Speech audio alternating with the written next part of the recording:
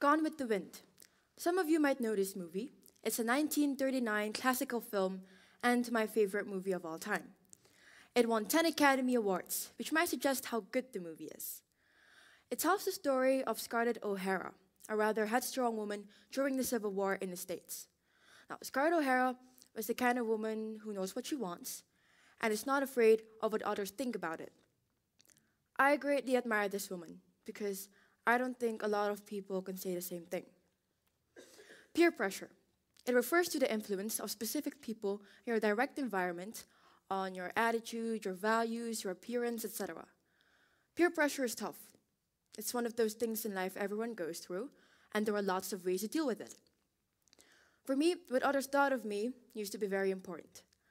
I arrived here in Belgium with my mom when I was 8, and I discovered a new, and at that time, scary world where people were tall, ate a lot of potatoes and cheese, and the most important of all, a world with a language I could not understand one word of. After a couple of months at school, I learned Dutch and I made friends, so I was happy again. But then something else came up. The other kids started laughing and giggling about my tan, my accent, my eyes, and they basically started teasing me. Those years were horrible because I desperately wanted to fit in and to be just like everybody else, instead of being called a Chinese girl while I'm not even Chinese. To get my mind off things, I instead focused on my schoolwork, but my good grades led into jealousy and thus more teasing.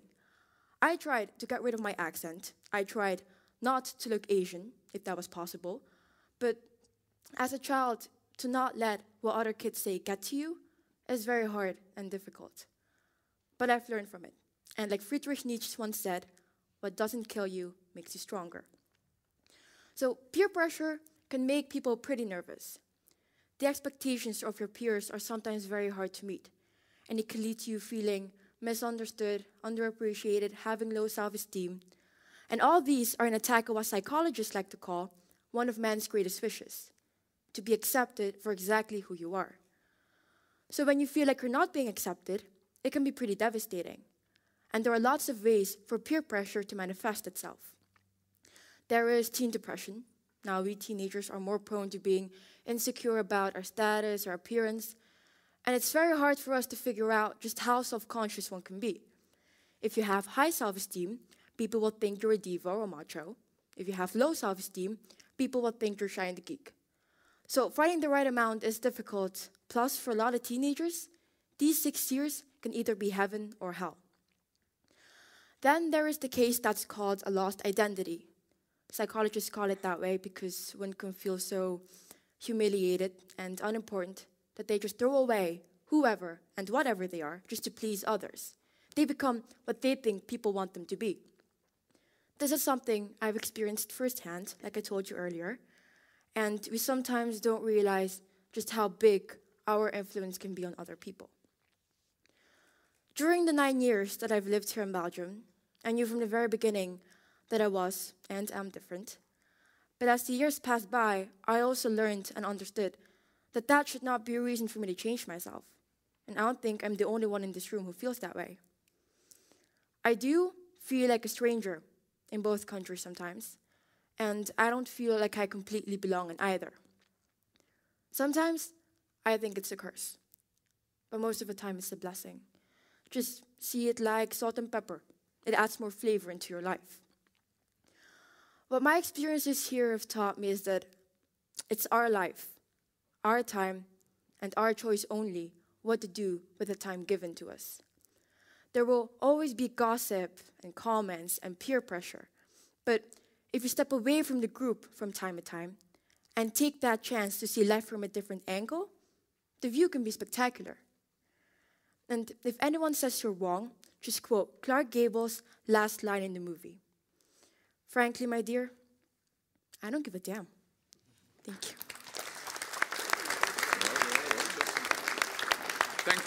Thank you, Pauline Hendrickx. Ladies and gentlemen of the question team, do we have a question?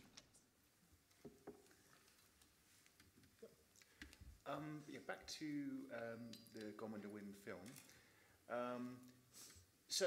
In what other ways is Scarlett O'Hara a role model for you? She's someone who's very confident, who does not care about what others think. She's had 3 marriages, for example, and she was always following her heart. She would never give up, and it was during the civil wars, so there was lots of there was hunger. Lots of people died, lots of people she cared about, and she always kept on going. For example, her last line was, "There will always be tomorrow."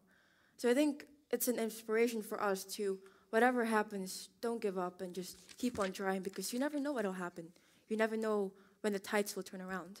So I think that's it. Any questions from the audience? Yes, sir, please. Well, I liked your story about your personal experience, and apparently it hasn't killed you, it has made you stronger. So my question is, are these challenges actually healthy for making you stronger, or else without those challenges, would you be as strong as you are now? I think those challenges definitely helped me to become who I am right now. I was very lucky to have a great group of friends who supported me and who always complimented me and said that I was perfect the way I am. I do hope that not a lot of kids would experience the same thing I did, but peer pressure is something that happens all the time. In elementary school, teasing is an everyday something. It really did help me. It really did make me stronger. And right now, when someone says a racist a comment like that, I just, it's fine, because I've been there already, and I know what they say, so it doesn't really hurt me anymore. Yes. Any other question? Yes. If you were asked to give a speech to youngsters or little children at primary school, what advice would you give them as to how to come into terms with their identity and sense of no sense of belonging? Like I said, it's very important for you to just have good friends. Just surround yourself with good people that you can be yourself with when you're with them, that you don't feel like you have to change yourself. Also, in elementary school, of course, it's very hard to with the teasing. I do think that you just have to let the kids know that everybody is different. It's not because someone has a different taste of music or different taste of clothes, or they have different skin or culture, that should make them bad or wrong. I do think that everyone is different, and that the kids should know that early on, and that should not be a reason for teasing. Yes.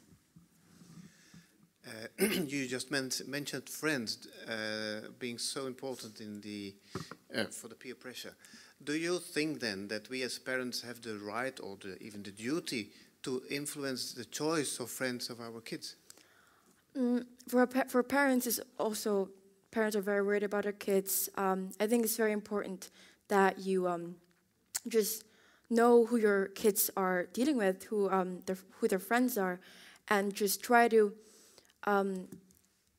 encourage them to have friends that have a good influence in them, and just be there for your kid. Just compliment them every day. Just let them know how important and how great they are as themselves. And I think as a parent, that's the best thing you can do.